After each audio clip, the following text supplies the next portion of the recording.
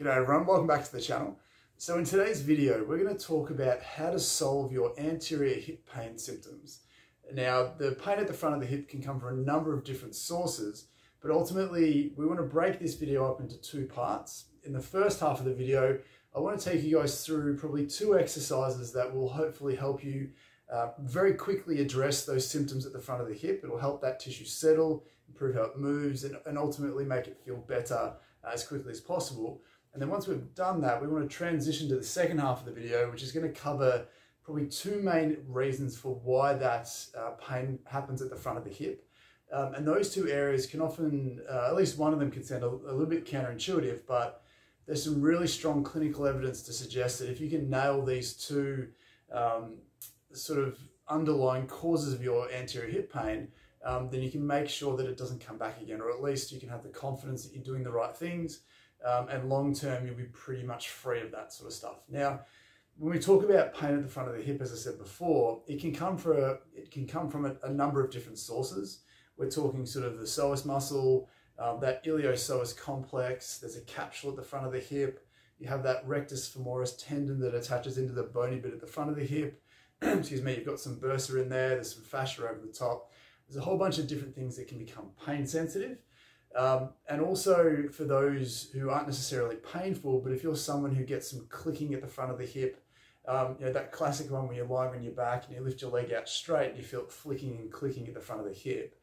All of this is basically an expression of the same root dysfunction. So even if you don't know specifically what the sort of the tissue is that's sore for you, if you work through these exercises, by the end of it, hopefully it won't matter, because hopefully you've addressed those symptoms, and then you've got the underlying cause of those symptoms, and the label may not matter as much. But for the purposes of this video, we're going to talk about it in terms of sort of anterior hip pain or hip flexor pain.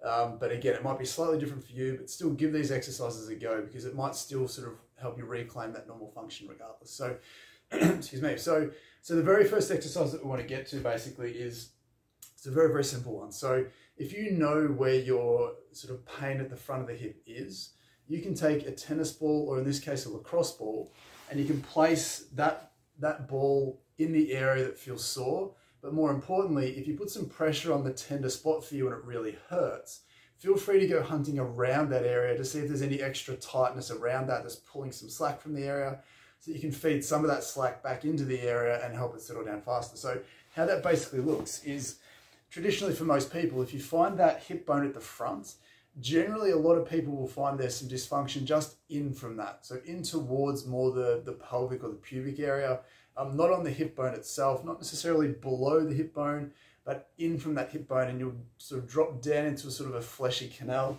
And we want to go looking for that tightness. So we're in this area, and what we want to do is we want to start here, and we just want to move around. So if you're right next to the hip bone and you come inwards, you should be able to find some really tender, tight tissue pretty easily. And all we want to get you to do here is we can get you to let the ball press in. Make sure you're taking some comfortable deep breaths to tell your body and nervous system that everything's okay. We don't want it to freak out. You don't want to be sort of holding your breath or tensing up if it's really tender. Breathe your way through it. So again, if it's really tender, what you can do is go looking for some tightness, and then give everything a squeeze in that area. So tense up the tissue under the ball, give your butt a squeeze, hold for 5 seconds. And then when you relax, it should hopefully sink a little bit deeper into that tissue. It'll be a little more manageable, a little less painful long term. Now, if you're looking to sort of ramp it up a little bit, once you've found a really sort of tight and tender spot, what I'll get you to do, and you can't really see this very well in the video, but if I bend my knee, you might be able to more so, we want to get you to rotate that hip inwards and outwards. And sometimes it's a bit easier with your legs straight. But again, you can do it without the leg straight with the knee bent. We're looking to find some of that tight tissue and almost shear it free. Now, if you can do this, what you can also do is compress the ball and then try and lift your knee off the ground. Now, we're not trying to extend your back here. We're literally just trying to extend your hip. So you're pushing your foot up into the air. And what we're doing is we're compressing that hip flexor. As we take it into extension, we're lengthening that tissue underneath the pressure of the ball. So we're sort of shearing that tissue free. So the moral of this exercise is basically go looking for a spot that feels tight, tender, or sore for you, and then use some movement or some tensing of that muscle to get it to free up. And what you'll hopefully find is in a very short amount of time, not only will you get to the point where you can really locate the exact area that hurts for you or that sort of flicks and feels very tight, but in a short amount of time you'll be able to shear free that tissue and hopefully sort of decrease those symptoms immediately.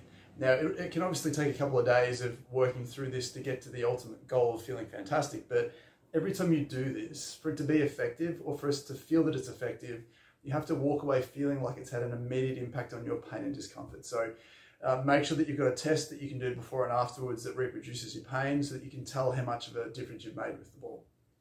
So that's exercise number 1. Exercise number 2 is one that we've done a lot on the channel, and it's a hip flexor stretch. So it's the couch stretch basically. So again, if your hip bone is here and in from here is generally where a lot of that anterior hip pain resides, we want to use a power band and we want to get you into the couch stretch position.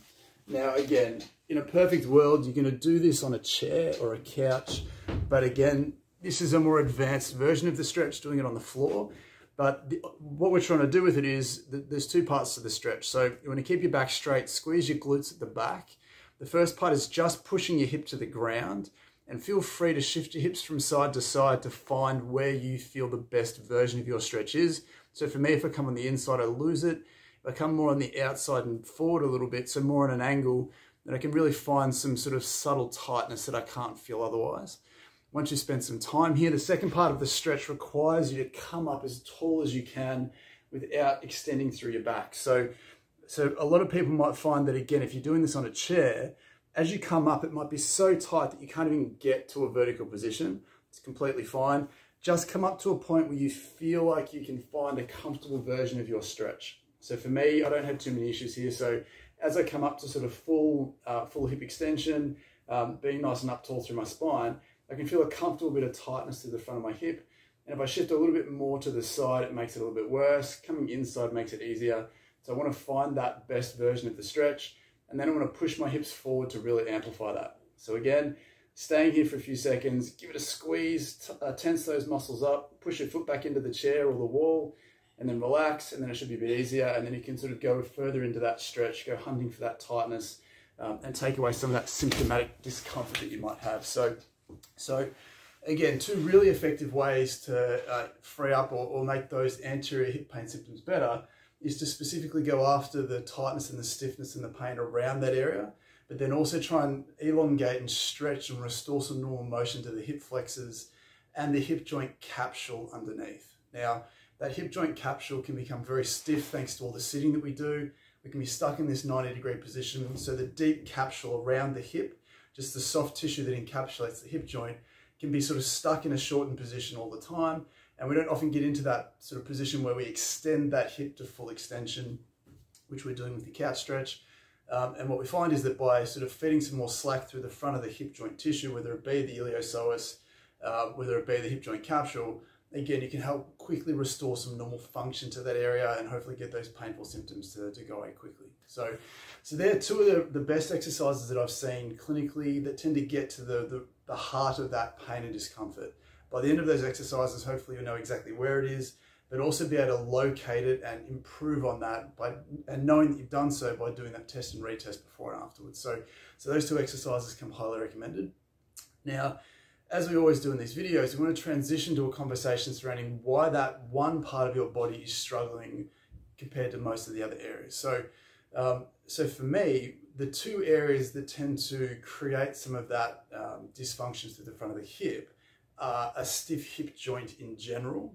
So not just through the front of that hip joint, but the general hip joint being stiff and rusty.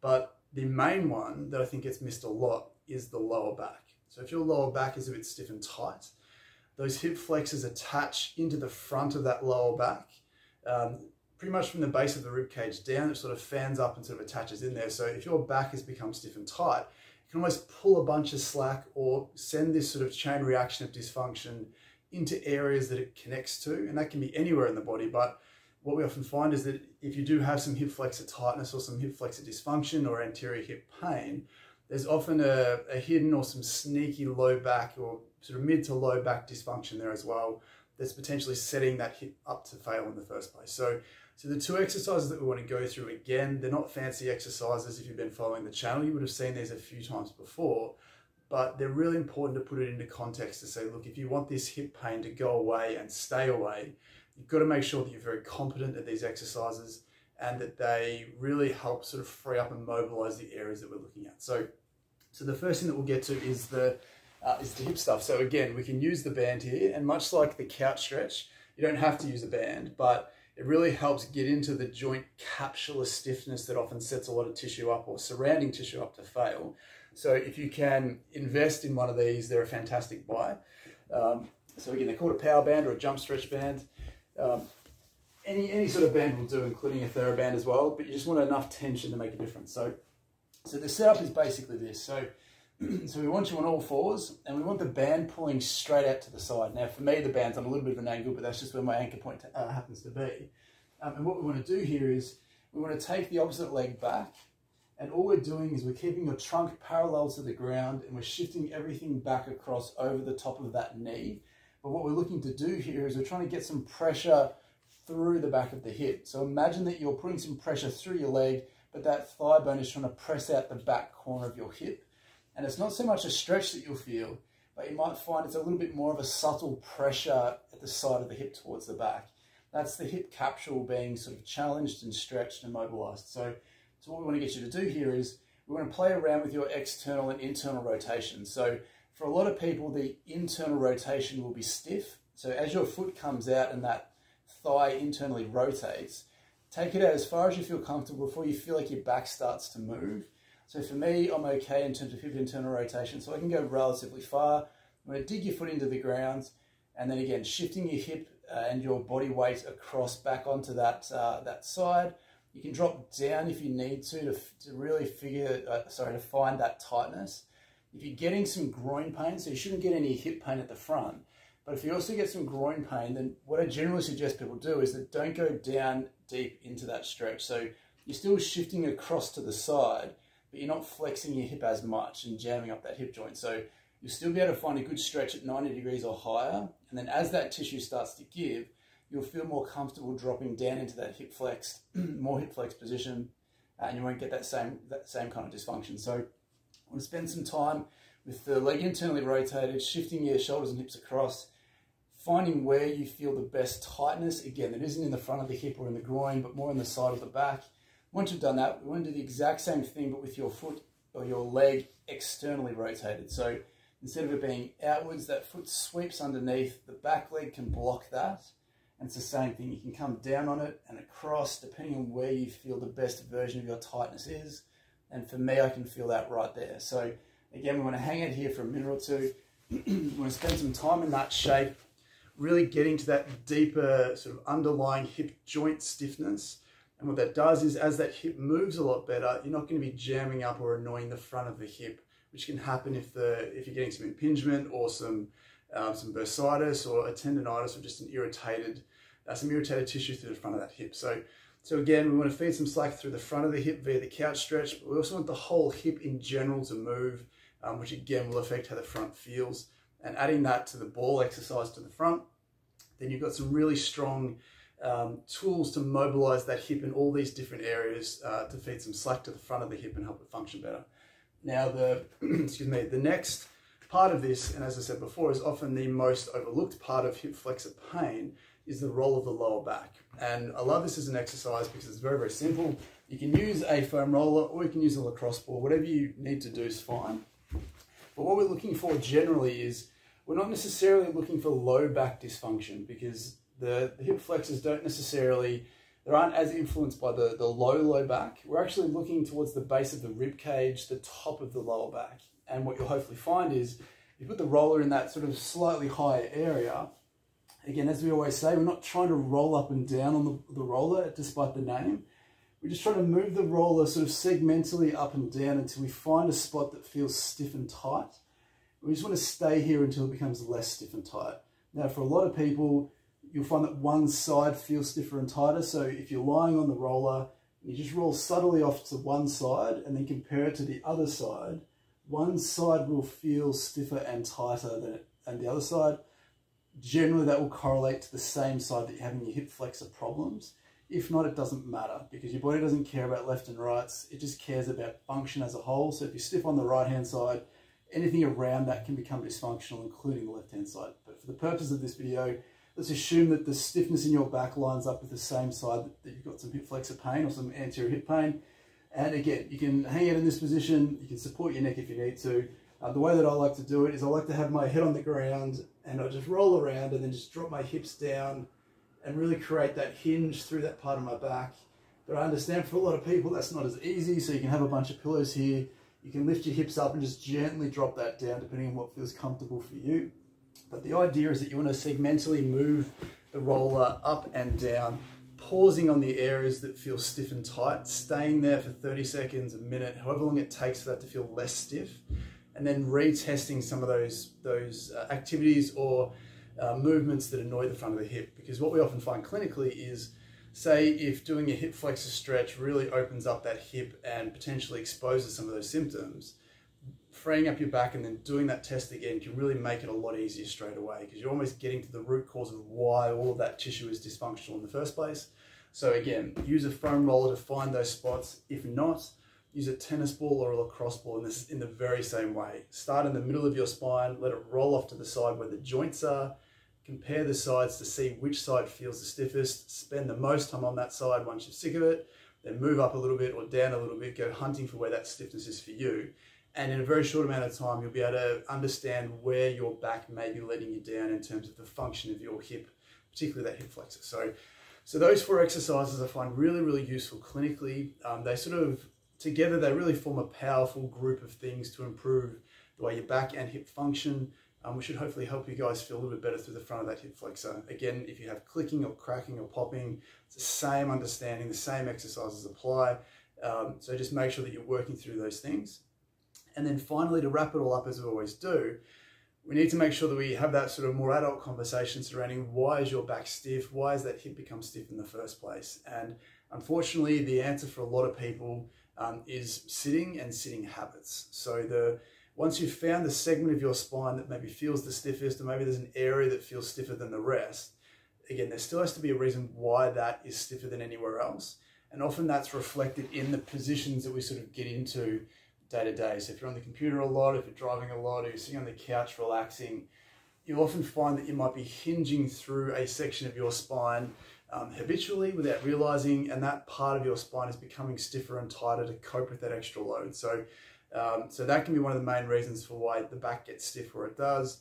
The hip, as I said before, can get stiff just because we spend a lot of time in that sort of 90-degree hip flex position without often sort of extending the hip and going back the other way as often as we probably need to keep it sort of healthy and free. So again, if you're working hard to solve the symptoms and treat those underlying causes of your hip pain or pain at the front of the hip, you also need to make sure that you're putting those tissues in a better position and using them better if you want those underlying causes to also go away. So hopefully that sort of gives a good broad perspective on a great way to treat that hip flexor pain. And as always, let us know in the comments, what are you experiencing? How is your hip going? Give these exercises a go and let us know in the comments how you found them. Did you feel like you had that immediate results like we're expecting? If not, let me know, because we can sort of guide you through it just in case there's a few things that you may not have been doing as well as you could have. And if you found this information useful, please consider leaving a like and consider subscribing to the channel if you're new, particularly if you really enjoy this sort of broader perspective and this deeper sort of thinking and understanding that we sort of put out about common issues, about all the hidden features that tend to cause them. We're publishing videos relatively frequently, so there's a lot of information to share. So again, hopefully that was helpful. Let me know if it was or wasn't. We love the feedback, and we'll catch you in the next one. Bye.